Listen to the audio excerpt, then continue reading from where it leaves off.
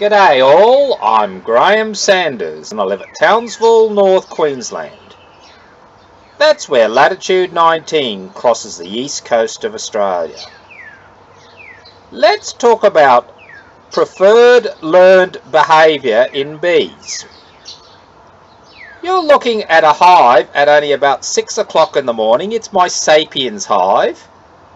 You'll see a pile of pollen there from a tetragonula Hocking's eye hive that I'm feeding this hive. It's only 16 degrees and you're seeing bees coming out and feeding off that pollen. And that is so unusual because in the past I could not firstly get these bees to feed externally and let alone feed on another species of pollen. The second thing is, I could not sit here and film them even doing that because the buggers were so shy that they would just run inside.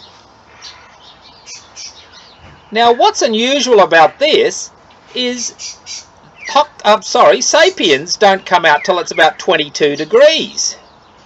And yet, here they are, totally going to town, or at least starting to, when it's only 16. I'll come back and film this later probably and you'll see heaps more when it warms up.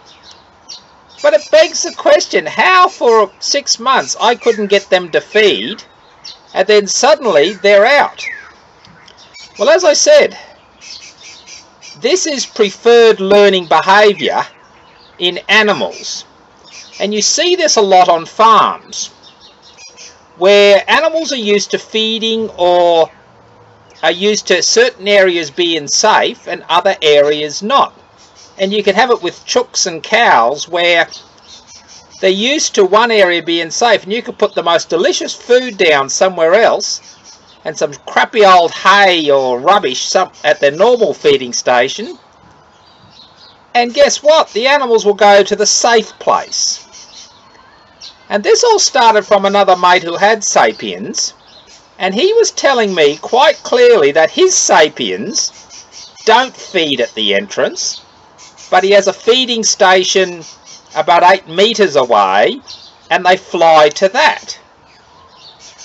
And what it is again, it's feeling safe.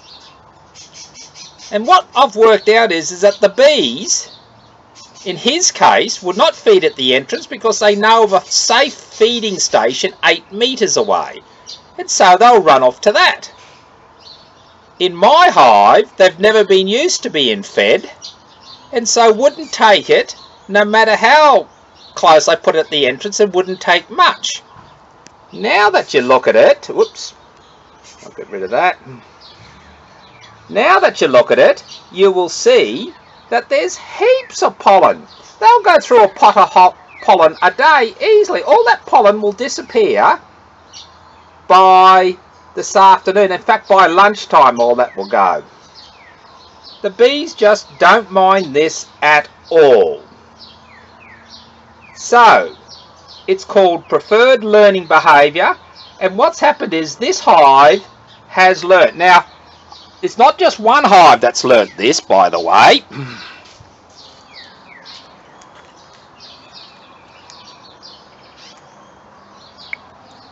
Let's have a look here. You will see on this hive, I put a heap of pollen as well, a bit more honey and sticky. But they're doing the same thing as well. I don't know if you can see that clear enough. It's tucked in the corner. This hive has also learnt the same trick.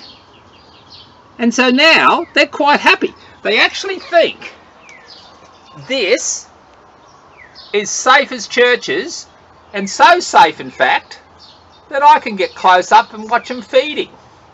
I'll come back when it warms up and you'll see even better how safe they think that is now. So don't give up on feeding your bees or changing bees. They do learn things. And to show you just how they've learned to accept this as safe, I could never do this with the Sapiens at the entrance one time. Just filming them so close. just happily munching away. Incredible. That's learnt behaviour. Don't have to believe me. Check that out. But that's a bit more shadowy. There's bloody heaps of them.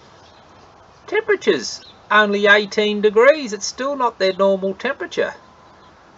Learnt behaviour. Persevere. In feeding bees, you'll get results.